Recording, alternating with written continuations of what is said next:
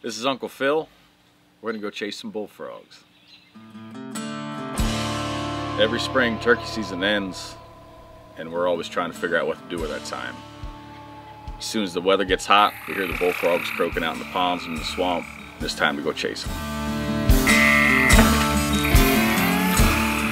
There's lots of different ways to catch a bullfrog, and we haven't done it since last summer, so we were all a little rusty. Get them. I remember thinking about when I was younger, my mom told me about her way of catching frogs. She'd tie a treble hook to a fishing rod, and she'd reach down underneath their lips, shine them with a spotlight, snag them up like you're yanking a fish out of the water. Once we found our groove, things really seemed to turn on.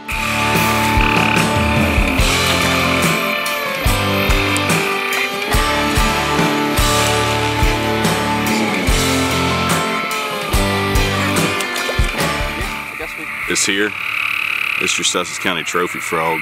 Yep, that's a citation. First pond we came to, we did a few laps around and we pulled some whoppers out of there. Once we felt like it was a little bit played out, we decided to go to another pond that Colin had found while he was turkey hunting. As we were walking through there was frog sign, we could hear them singing to us, but the more we walked around the pond, the more snakes we saw. Things started to get a little bit sketchy.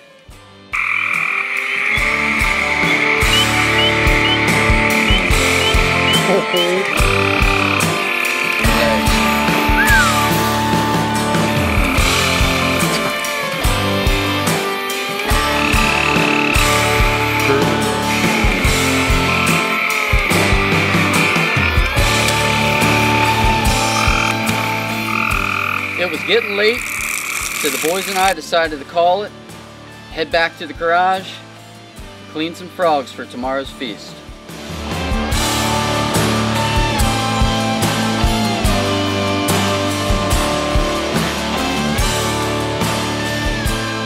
Thanks for tuning in. We'll see y'all soon.